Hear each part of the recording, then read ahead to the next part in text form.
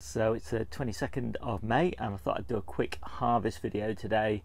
It's a gorgeous day in between two stormy days, so we've had lots of rain and we've still got some to come, and then next week it really starts to improve. It's quite a big complex time on the plot, just managing the transition from the spring harvests to the summer crops, and then it'll be quite a while before we start harvesting the summer crops, so we will have a little bit of a dip in our harvest volumes. Generally speaking, we have our biggest harvest about now actually, and then, as I say, I think we'll probably harvest something like, say, £250 in monetary value this week, and then we'll drop down probably to about £200, and it won't probably get up to sort of £250 mark again until probably August time, something like that. So quite a big dip actually, quite a long dip. Anyway, let's get on with the harvest. So I'm going to start harvesting the polytunnel. Obviously I've got lots of strawberries, but I'll mostly eat those as I'm harvesting. Mainly I'm going to be harvesting this calabrese, which is looking really nice, but I'm also going to harvest some of these calabrese leaves. Now, if you've never eaten calabrese leaves before, they're really gorgeous, and they're particularly nice when they're grown under cover. Outside they can get a bit tough, but just look at the size of them, and they're just so beautifully tender and flexible, and almost spinach-like in terms of the texture. when you steam them, so you have to be really light on the time that you steam them for. But yeah, they're going to be lovely, and I need to get this bed harvested because in here are going the tomatoes. So I think I've already harvested about 20 of these calabrese heads so far, and a bit tricky actually to get to. You can snap them off. So there's some of the calabrese heads and some of the leaves as well, and that is a lovely harvest. There's some really lovely heads there, really good sizes, and I've left 2 or 3 in the polytunnel for next week, but that's cleared a lot of space. As I said, that's going to be tomatoes next week. And this bed actually was previously lettuce and spring onions, so this is the second crop this year. So next up I'm going to take out these turnips from the polytunnel as well, and these are the third succession this year. First and second successions came out of low tunnels and coal frames, and these are actually interplanted with leeks, so I want to get these out soon so I can let these leeks grow on. And they're a decent size actually, and you leave them much longer than this and they're just going to go to seed. So I'm going to get those picked. So now I'm on to the first early onions. Again, these are in the polytunnel, and you'll hear me mention this again and again and again. Basically I always think in terms of first earlies, second earlies, main crop and late crop, but yeah, these are tough ball, growing from seed. These are ready now, lovely size for an early onion, and I've got 3 this week and next week supply here, and so in 3 weeks time we'll start harvesting the second earlies from outside, and then the early main crops, and then the main crop in August. So we've run out of onions in store now, so it's really nice to have these new first earlies ready. Effectively, actually, I think we were without onions, decent sized bulbing onions, for about 2 weeks, so we just had big spring onions instead, but it was worth the wait. So these are the second early onions. As you can see, they're just a few weeks behind the ones in the polytunnel, but they're still growing well, good size on them. Now I interplant my onions with garlic to be harvested green, and yeah, it's really nice to be picking these out. There's a carrot there that's gone to seed for some reason, but there's quite a few of these, and we've got loads more green garlic back at home, but I'll just get this bed cleared so I can get it replanted.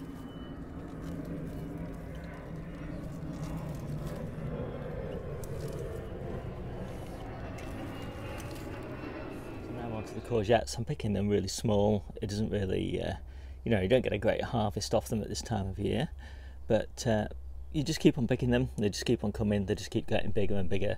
We're harvesting them probably 2, maybe 3 of these little tiny courgettes every week off each plant, and we've got 3 plants, so 6 to 9 little courgettes a week. It's not too bad. So there we go, that's today's little tiny harvest. And then the last thing out of the polytunnel I think is going to just be the carrots.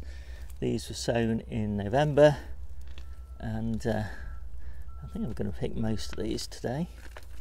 We've got quite a lot of carrots now, so I don't need to worry about over picking the beds, the pots rather.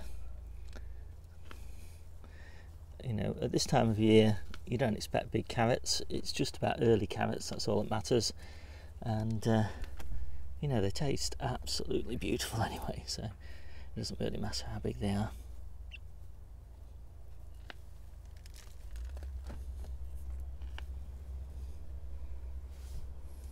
If it's your first time growing early carrots, your inclination might be to just leave them, to let them grow bigger. But that would be generally a mistake, because they will run to seed before they get much bigger than this. So really, carrots at this time of year is just lots of small carrots, and just pick as many as you can eat. I've got plenty more successions of carrots to go at. So now I'm on to the potatoes. We just do our first earlies in tubs. These are Ammon Pilot. And yeah, nothing special at this point. We started harvesting our first earlies basically about the first week in April, something like that. And that's quite a respectable yield from 1 container and 2 tubers. There's a few turnips in there as well, and again, not a bad little harvest of turnips. Lots of small ones, but that doesn't matter, they taste fine. And as I said, the bigger ones, you know, this time of year, risk is that they'll go to seed if you let them grow much bigger, so best to just pick them and eat them. So all this rain is kind of playing havoc really with the asparagus harvest. The plants are just growing so big, so fast. But well, again, all you can do is your best. Just keep on picking. Some of these might be a fraction too tough, but Debbie will sort that out when she does the clean and pack. I'm on to the purple sprouting broccoli, and the quality is fairly poor now. You know, the stems are quite small, the floret's quite small rather. Stems are getting a bit tougher, but it's still a worthwhile harvest. And I've got nothing to go in this bed until the storage beetroot now. So I'm in no rush really to take these plants out, and the small new leaves like these are quite nice to harvest as well. Obviously the big old ones are not so great. And I have got some spinach underplanted here as well, and down there I've got some field beans under those. So in the end, all those tiny florets added up to a worthwhile harvest. So now I'm going to pick some of the early peas, and there's, you know, there's not a huge number on at this time of year, and the taste, they're not quite as sweet as they will be in a few weeks' time when they've had a bit more sun on them. But yeah, it's still gorgeous to pick a few so early in the season. And in the end, I only got about 7 or 8, and I'm eating them all fresh. So lovely and crispy. But we do have plenty of pea shoots, so I'm going to get on with those instead. When you're picking the shoots, you just want these tender tips, lots of leaf, not very much stalk. And most of the stuff that I'm harvesting today, I'm harvesting into water, but these, because they don't need any clean up at all, because they're beautiful clean harvested crop, no slugs or snails or anything like that. These are just going straight into their sealed containers. Pea shoots, and these work well in salads, stir fries, soups, all those sorts of things. In terms of varieties, I use Oregon Sugar Pod because I find that peas that are grown for a sweet pod also have really sweet leaves as well by comparison with peas that are just grown for vigour. So and Oregon sugarpod are a fairly vigorous plant as well, so I don't think there's much of a compromise there, except you do just pay fractionally more for the plants, for the seeds rather. So now I'm on to parsley, and the parsley is going to seed now, so we won't have new season parsley for a while. There's some of our new season parsley, and so we'll pick all of this and get it dried, and that'll keep us going for a few weeks until the new season stuff arrives. So there we go, those are really crammed full, so that should last a while. So now onto the spinach, and this is actually I think it was February sown spinach, and so it's just finishing now, it's just starting to go to flower. So I'll just take this last pick off it, all the big nice big outer leaves. I'll leave the little rosettes in the centre there, not bother with those, and I'll get this bed cleared tomorrow or the day after, and I'm going to put Brussels sprouts in there with leeks. So now I'm just harvesting what's left of the field beans. We don't have a huge number now, but they're still nice enough. So now I'm on to the king of the brassica greens, the sprout leaves, and it's interesting that this particular variety that I'm growing here, which was New Ireland Improved, I think, or something, Long Island Improved, they've gone to seed, unfortunately. Now sprout leaves planted in early spring, sown either in October or January, don't normally go to seed, but this particular variety seems to, and it's a bit of a shame, because we absolutely love sprout leaves, and as a result this bed is going to be harvested much earlier than normal. Normally it goes on until about July time, but in this case it's coming out in June, and the benefit of that is that I can get some carrots in, so I'm not too concerned about that. And of course I'm still getting a fantastic harvest of sprout leaves off it, which is the primary objective after all. So yeah, these are absolutely gorgeous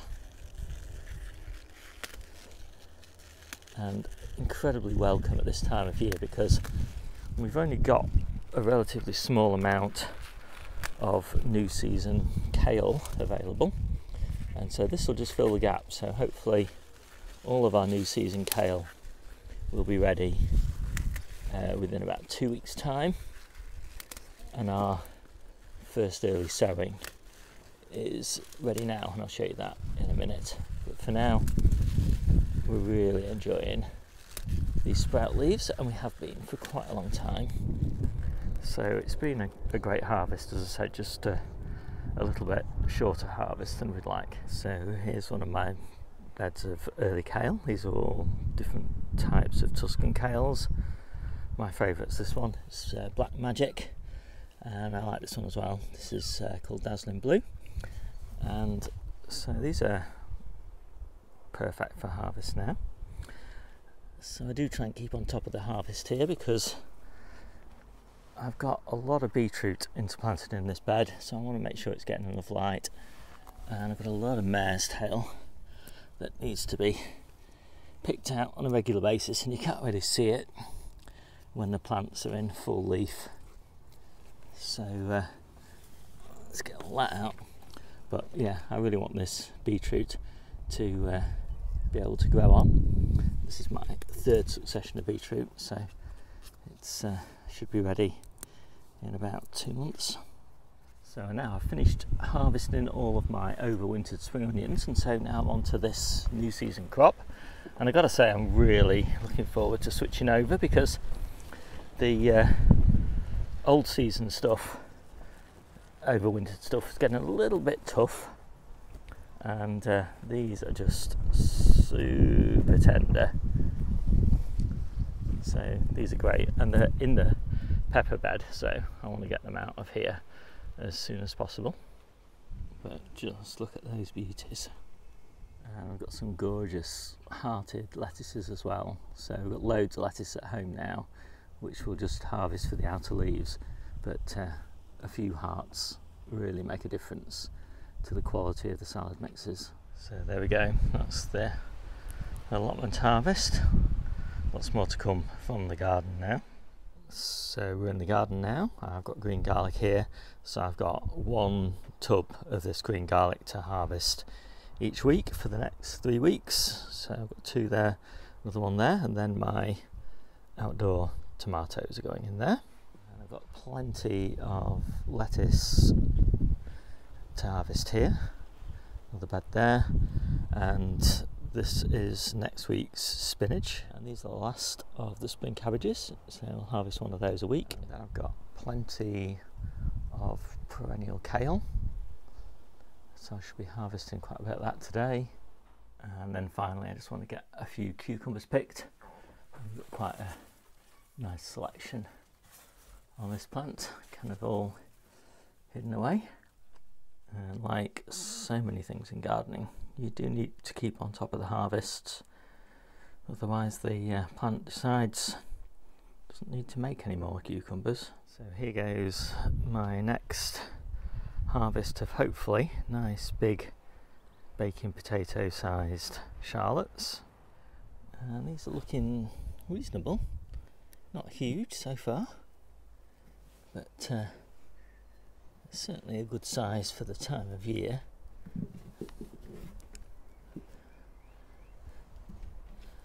We might need a couple of them to make a good baking potato, but I'm certainly not disappointed. To be honest, I'm never really disappointed at this time of year. Anything we get is welcome. Yeah, you definitely can't complain about that harvest in May from 1 container. That is a pretty heavy yield for a second early.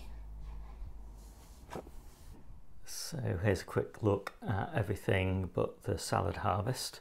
So we've got that parsley, those little onions, turnips, lovely baking potatoes, new potatoes,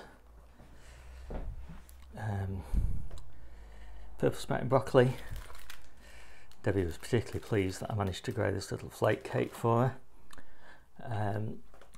Yeah, more purple sprouting broccoli, green garlic, carrots, spring onions, calabrese, mixed brassica leaves, quite a nice selection there, field bean tops, rhubarb, all sorts of mixed bits and pieces basically. So I think, oh, actually maybe there's only just courgettes and asparagus, pea shoots and spinach. And I think we've got probably about 10 containers that we gave away during the week to allotment neighbours as well. So pretty pleased with that. Well, on the salads. So I've just done the first harvest of these beds, and there's a lot of waste when you do that. I don't think of it as waste, I'm just removing substandard leaves. And these leaves are old. These leaves have been growing now since March outside. They're tough, they're bitter, they've got holes in them. They're just not good eating quality. So I want rid of all of those. And what I want to be left with are the inner leaves. And I'll let them grow on, and I'll be harvesting those next week. And it seems very harsh when you look at it, but here's a bed from last week, and you can see loads of really lush grow back, and all of these leaves are now kind of perfect quality because all these leaves are young. They're all about a month old. They've been growing in much nicer conditions. They're lifted up off the soil, compost, so there's less slugs in them, less clean-up required, and they're sweeter because they've been growing in less demanding conditions.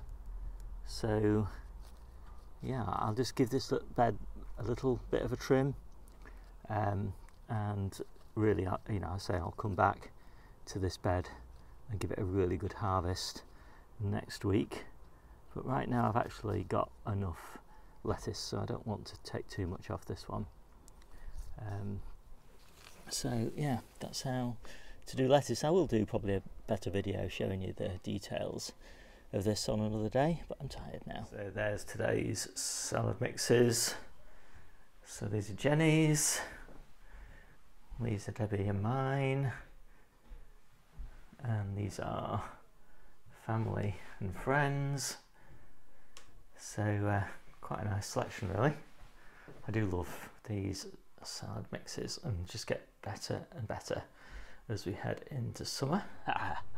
So I hope you liked this quick video. My name's Steve, this is the Seaside Kitchen Garden and Allotment channel, and I'll see you soon.